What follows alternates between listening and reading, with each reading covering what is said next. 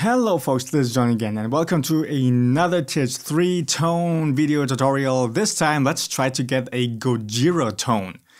Now this was an interesting one for me. When I first listened to them I thought, okay, this sounds like dual rectifier to me, so I'm just going to try that out in TH3 and well, this is the first time it didn't quite work out for that tone. Gojira sounds much more smoother in their distortion characteristic than it would appear at first. I think that ravaging sound I'm getting from their music at least comes a lot rather from the bass guitar and from the gritty vocals and the drum mix, but the guitars alone have a more modern smooth characteristic. And that kind of surprised me. That was pretty interesting. So I had to take another approach. And by that mean just another amp. So this time not the dual rectifier. Let's go for the Randall T2 boost. That got me quite a bit closer. And let's switch to the modern cap. And let's switch to the 57 mic. And we are going to leave it at that already. No need for mic placement. Leaving it centered gives us this more modern smooth characteristics. So let's just see what that gives us right now.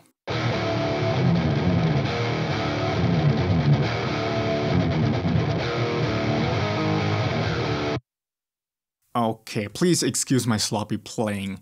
I don't put too much effort into recording these little things. In any case, so this still could benefit from a bit of tightening up. Let's use the tube screamer. And let's take the drive down and leave the rest as it is. Because we don't want the pick attack to be too bright and scratchy, especially on the palm mute. So let's leave the tone at 12 o'clock and that's already fine.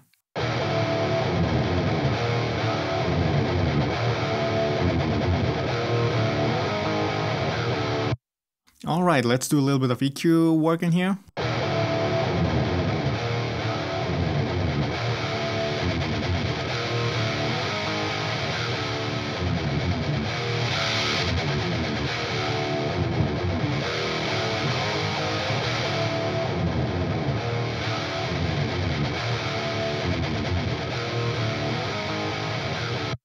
Let's put that in the mix right now, so just a little bit of filter on the tone, and let's check that out.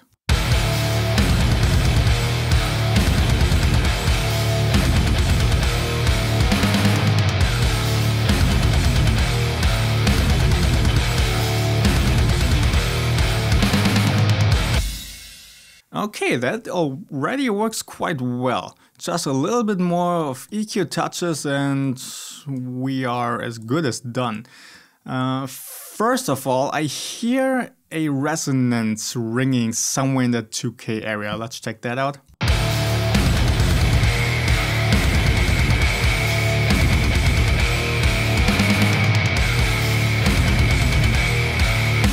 Yep, that's exactly it. Let's take that out a couple of dB. It doesn't really take much to cut out such resonances, so they don't get apparent in the full mix anymore. Because if you cut those out too much, then something will sound wrong with your tone.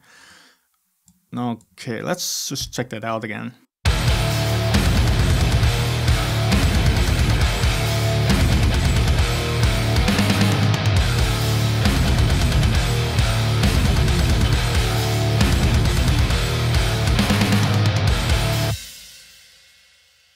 Alright, now I want to scoop some mids.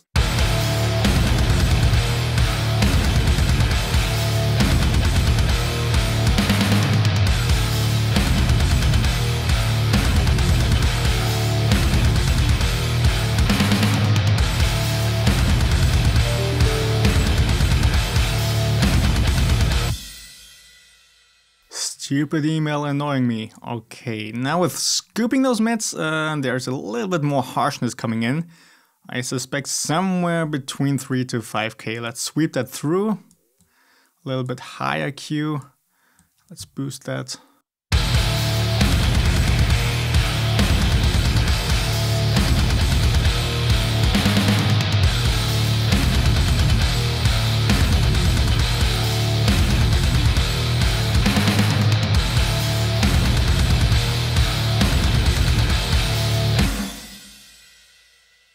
Yeah, it's pretty much exactly at 4K. Let's take that out a little bit as well.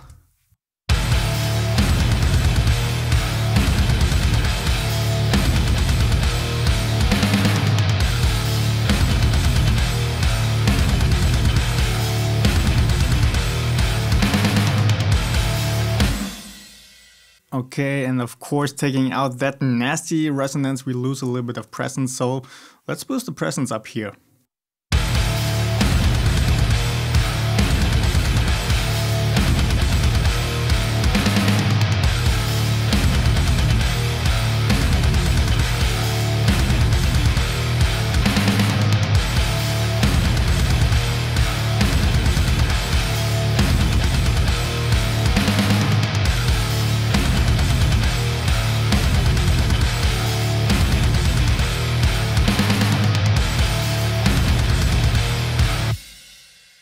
Okay, not too shabby, not too shabby. I think we are pretty much there. I wouldn't know what else to change. Of course, in the mix, we could cut one or the other more resonating frequency in that upper range. But for the general tone building, this right here, I think is getting us rather close. So now let's sum it up again. What do we have here? A tube screamer, drive down, everything else at default settings, the Randall T2. You will also get that with the metal edition of TH3. And just boost the sweep and the treble. And in the end, everything else I left at default settings. Even the presence, in the end, I went back to 5, where it started off. And then EQ, just taking out a little bit of those honky mids. And the monocap, leaving the 57 center precision. No big whoop, nothing special. And then cutting out a resonance frequency at 2.2K and some nastiness at 4K. And that's it. So I hope you enjoyed this video. As always, please shoot me a like and subscribe, and also leave a comment below what kinds of tones you would like me to see do next time or the time after that. I still have quite the list to work through. And yeah, you have a great day.